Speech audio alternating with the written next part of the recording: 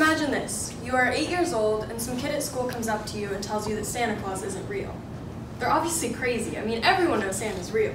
Your parents, your family, your friends. You even see Santa in movies, on billboards, at the mall, in books. He's everywhere. And this one person tells you something different, which obviously makes them crazy, right? But then, that one day comes. The day when you finally realize that Santa is fake. You realize that everyone you trust has been feeding you this lie ever since you've been able to comprehend words. That one kid at school doesn't seem too crazy anymore, do they? Now imagine that you never found out Santa was fake, and nobody else did either. So everyone around you, your family, your friends, even advertisers, still believed he was real. What if I told you that that same concept of being told a lie since the time you were born and still believing it to this day is actually happening? And is happening at such a large scale that nearly everyone around you believes it too. It sounds crazy, but when it comes to what we've always been told to eat as part of a well-balanced diet, believing a lie is a sad, disturbing truth, and I'm here today to tell you that is even possible. A little bit over a year ago, I saw a video on how animal products are bad for your health. At the time, I just thought it was a bogus piece of work where somebody altered their statistics to make it seem that way, since I knew for a fact that I was a healthy individual while still consuming a plentiful amount of meat and dairy products every single day.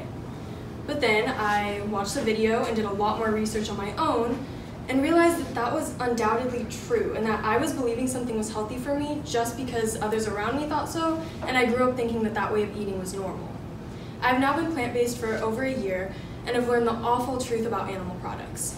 In order to live in a more sustainable, healthier world, we all need to start transitioning to a plant-based diet. First, I will explain the many reasons why meat and dairy are bad for us and the environment. Then I will tell you why companies have been lying to us about this for so many years. And then I will give you solutions on how you can make a difference in the world from knowing all of this. So why is meat and dairy so bad? Well, to start off, the World Health Organization has done numerous studies to conclude that processed meat is a Group 1 carcinogen, which is the same classification as cigarettes. A 2015 article from the School of Public Health at Harvard states that eating only 50 grams of processed meat a day will increase your cancer risk by 18%. Just a reminder that 50 grams of meat is equivalent to only 4 slices of bacon or 1 singular hot dog. Now, the main reason we've been told that milk is good for us all our lives is because it is said to have calcium, which makes our bones stronger, right? Now, although dairy does contain some calcium, the Harvard School of Public Health says that we can get way more than enough calcium from other normal daily foods that don't include dairy, and that the more milk people drink, the higher their risk for osteoporosis and hip fractures become. Now let's talk about this from a more environmental standpoint. In 2018, the United States Department of Agriculture stated that animal agriculture is responsible for 80 to 90% of US water consumption. In the documentary Cowspiracy, researchers have concluded that worldwide humans eat approximately 21 billion pounds of food each day, whereas cows eat around 135 billion pounds of food each day. This means that all humans combined eat less than a fourth of what only one animal used in the animal agriculture industry eats per day. Therefore, we could feed every single person on this planet with the food we feed to animals if we stop supporting these industries. We are currently producing enough food to feed 10 billion people, but most of it is going towards animal agriculture. So now that I've explained why meat and dairy is so bad for our health and the environment, I'm going to move on to how companies have lied to us about this for so many years. Now, the main reason companies encourage us all to eat animals is simple. They make money. Since animal agriculture is the leading cause to many health and environmental issues, and not to mention is completely wrong morally, companies need to lie to us in order for anyone to support them. The way they do this is actually pretty clever. The specific animal agriculture company tells big health corporations such as the American Diabetes Association and the American Cancer Society that they will pay them large amounts of money and continue to do so if they feature meat and dairy recipes on their website.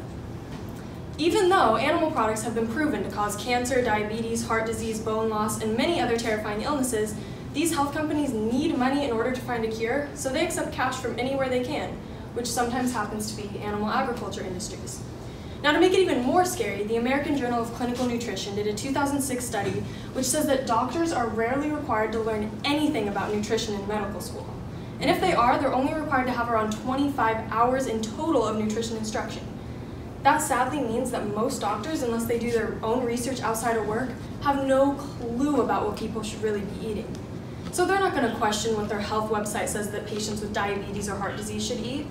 And if a doctor doesn't question it, the average person isn't going to either. So meat and dairy continues to be the foods that everyone is told to eat, even though there is a surplus of definitive evidence as to why we shouldn't. So now that I've talked a little bit about how companies are lying to us, I'm going to give you some ideas on what you can do as an individual to help solve this problem. The main thing I can tell anyone would be to actually educate yourself. Documentaries such as Cowspiracy and What the Health both have a lot of very important information that I think everyone should know before they give any input as to what they think a healthy diet is. Instead of just believing what you've been told your whole life and eating what is comfortable to you because it is normal, try to look into the actual facts behind your food and make your own decision on what you really want to be putting in your body and what industries you want to be contributing to. Now, if you've already made the decision you want to do something to change, then here's a couple of ways that you can cut down on meat and dairy right now. Start with something you eat a couple times a week but is not one of your daily meals. Cut that completely out of your diet, which should be difficult at first but not impossible. You can also try replacing one meal a day with a vegan alternative, such as a meal from the new restaurant on campus called Plant Power, which has a full vegan menu and is on the meal plan. Keep reminding yourself that you are helping you, others around you, the environment, and saving animals' lives by doing all of this. Today I have explained the many reasons why we all need to start cutting down on meat and dairy products. Animal products cause many diseases, trusted corporations are lying to us, and we need to do something to make a difference. So instead of immediately thinking something very far-fetched is a lie, keep an open mind, do some research, and find out for yourself, because you too believe that Santa Claus was real, until you finally realize it was all just a lie. Thank you.